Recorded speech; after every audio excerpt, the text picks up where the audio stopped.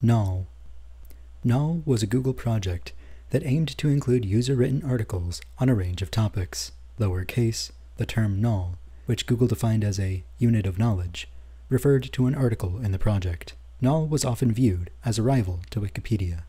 The project was led by Udi Manber, a Google Vice President of Engineering. It was announced on December 13, 2007, and was opened in beta version on July 23, 2008, with a few hundred articles, mostly in the health and medical field.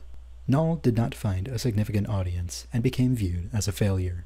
The project was closed on April 30, 2012, and all content was deleted after October 1, 2012. The Internet Archive has snapshots of Knol, archived between July 2008 and May 2012. Operation. Any contributor could create and own new Knol articles, and there could be multiple articles on the same topic, with each written by a different author. Authors could also choose to include ads from Google's AdSense on their pages. This profit sharing was criticized as incentivizing self-promotion or spam. All contributors to the Knol project had to sign in with a Google account and were supposed to state their real names.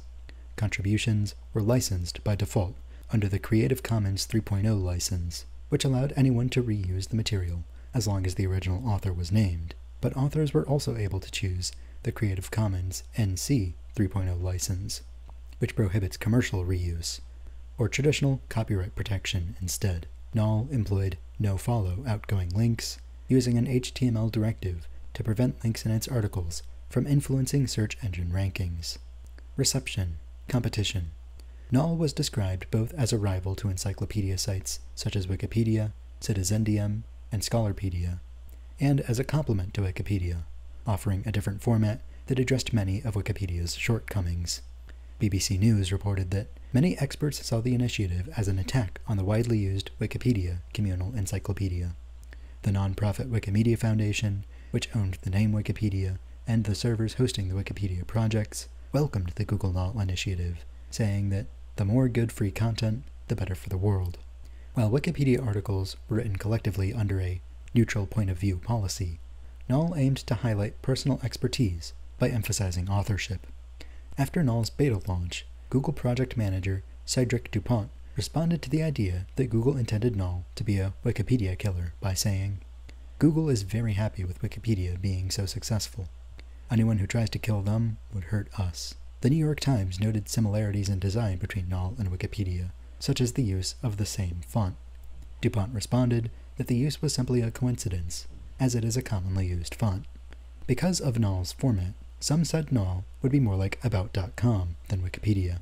According to Wolfgang Hansen, a writer at Daily Tech, Knol may have been planned for About.com originally when it was up for acquisition. Hansen reported that several sources close to the sale said Google was planning to acquire About.com, but the executives at About.com learned Google was planning to move from About.com's model to a wiki-style model. That would have meant layoffs for all 500 or so guides at About.com. Conflict of interest. After Google's announcement of the project in December 2007, there was speculation on its motives and its position as a producer of content, rather than as an organizer. The Guardian's Jack Schofield argued that Knol represents an attack on the media industry in general. There was debate whether Google search results could remain neutral because of possible conflict of interest. According to Danny Sullivan, the editor of Search Engine Land, Google's goal of making Knol pages easy to find on search engines could conflict with its need to remain unbiased.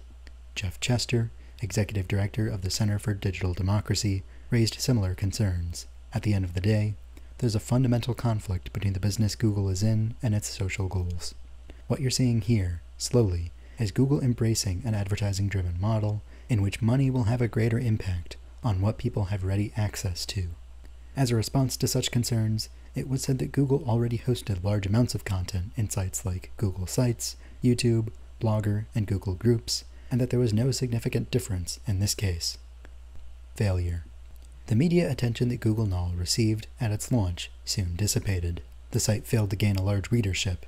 By mid-2009, Knol as a whole was getting only about 175,000 views a month, compared to Wikipedia, which ranged into the billions. As a result, the financial model behind Knol was never realized. Google stopped promoting Knol, and 2 years in, few people were aware of Knol's existence. it became apparent that Google had fundamentally misunderstood the reasons for Wikipedia's success. During 2010, the Knol site suffered significant downtime, but it appeared that Google did not even realize that Knol was down until it was queried about it by a media outlet. In November 2011, the official declaration was made that Knol would be coming to an end as part of a spring cleaning out of season that Google was doing of unsuccessful projects and initiatives. But as a TechCrunch writer said when the notice was made, this comes as something of a surprise to me, because I figured Google had already shut it down.